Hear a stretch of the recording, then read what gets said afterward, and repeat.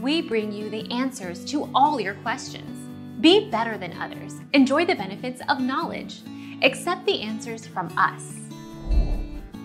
No, a debit bank card number are the 16 digits that come in groups of 4 and which is located in the front side of the debit card.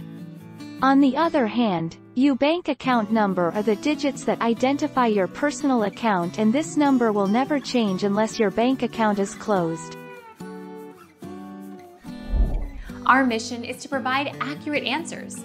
We think without knowledge, it is impossible to live a balanced life. Be competent, be skillful. Thank you for watching. Don't forget to subscribe and hit the bell notification.